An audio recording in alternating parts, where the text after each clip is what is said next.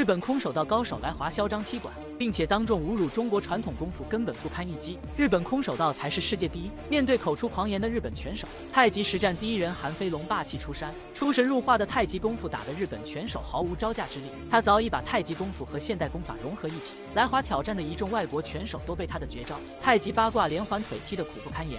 他是中国太极拳实战派的代表人物，更是第一位把传统功夫带入擂台的人。天资聪颖的他，15岁就获得全国太极拳大赛冠军，出道至今未曾一败。来华踢馆的人就是日本的空手道高手谷谷智久，他是日本空手道黑带，只因击败了几位中国拳手，竟然敢跑来中国踢馆，并且赛前非常的狂妄说中国功夫就是日本空手道的垫脚石，今天就要让中国功夫彻底的泯灭。日本拳手真的是太嚣张了。好了，废话不多说，为了让更多的人看到韩飞龙的勇猛，请大家长按3秒点赞。比赛正式开始。红色拳套是中国拳手韩飞龙，蓝色拳套是日本拳手谷谷智久，也在逐渐的提高。对，没错。2次扫踢。日本选手智久呢是日本的赛事天下第一的70公斤级的王者。智久也曾经来中国参加过比赛啊。同时呢，他还打过综合格斗。对，现在双方上来之后还是比较谨慎啊。哎呦，韩飞龙这个扫踢出这个力量很重。对。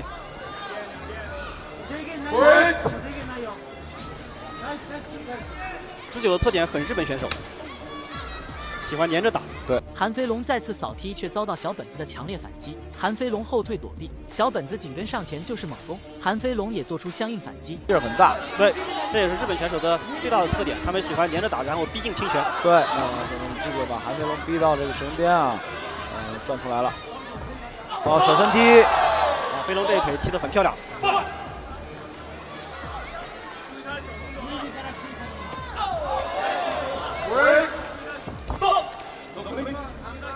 其实我们刚才看起来智久虽然说手臂比较长啊，但是中近距离这个上下发力的拳啊，漂亮，还是做得不错。转身后蹬，慢慢压进了这个。小本子紧逼上前，被韩飞龙一记重拳直接打倒在地，裁判读秒。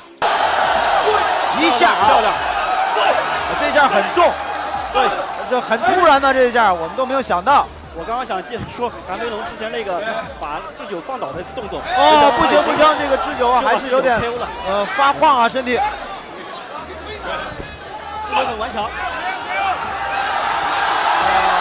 抓住机会啊，连续击打，这个时候应该喊停了。我们看智久应该身体啊还是没有恢复过来。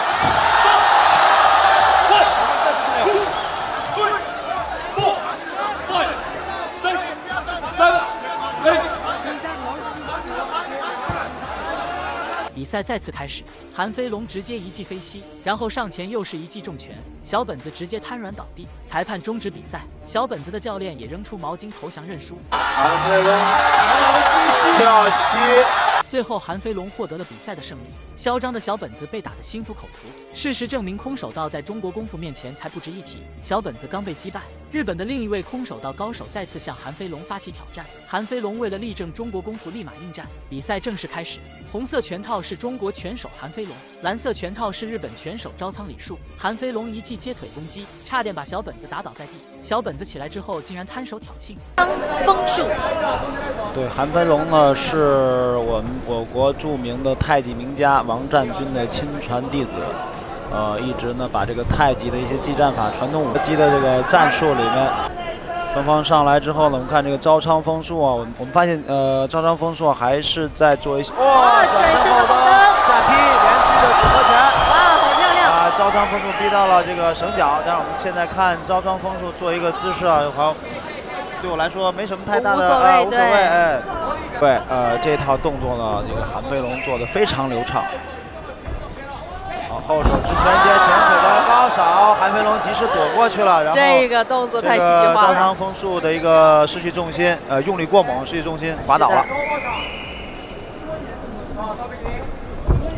看招仓风术，正蹬。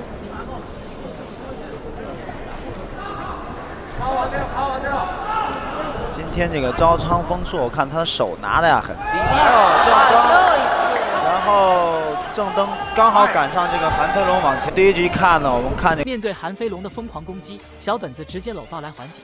裁判分开两人之后，小本子还猖狂地用手挥着头，示意要打爆他的头。这个路线以及速度、力量来看，而且还有包括观赏性。对，这个韩飞龙的动作非常漂亮。对。这是招仓风树做正蹬没有起来，没有完全发出力量。这个时候韩飞龙一个后手的迎击，直接击中。摔法是不得分的，不计入这个裁判评判的一个因素。过于靠近韩飞龙的裆部，所以裁判要提示他要注意一点。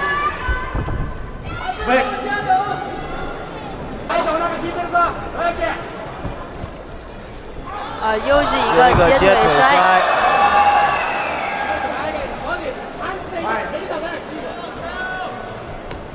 好，韩飞龙后扫。这个刚才是招仓风树的后手直拳，韩飞龙想抓住一个机会，趁他打拳发力之前呢，自己的整个重心压在前腿上。韩飞龙刚才的目的是想少提他这个支撑腿，让他这个失去平衡，但是没有成功。做，有点迟疑了。我们看招仓风树已经连续多次利用这种近身跳起来的袭击近身，然后做出一些攻击。韩飞龙直接一记转身蹬，直接踢到小本子的裆部，小本子痛得龇牙咧嘴，蛋碎了一地。此时的小本子痛得跪在地上，仰头哀嚎。出腿的这个这个角度来看，应该是直奔这个招仓风树的大腿的。对对对。后脚跟直接抛到这个大腿的话，应该对手的伤害应该很大。看一下回放。没有。这个对，没有大入这个镜头里，没有切进去。好，表示比赛可以继续。双方呢之前的比赛呢动作都非常大，所以就导致双方很容易抱在一起。好，连续拳法组合进攻，但是被这个招仓风树抱住了。又是一个舍身踢。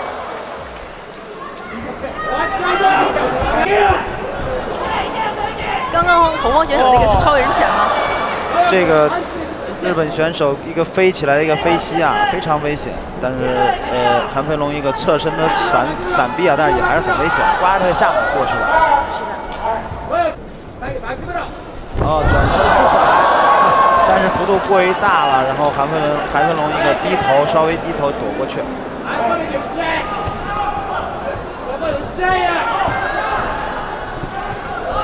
双方拳法互换，这两个选手打起来场面很多戏剧化的场面。看到韩飞龙攻击过来，小本子连连后退躲避，在连续的攻击下，小本子瞬间倒地，裁判终止比赛。组合拳追击。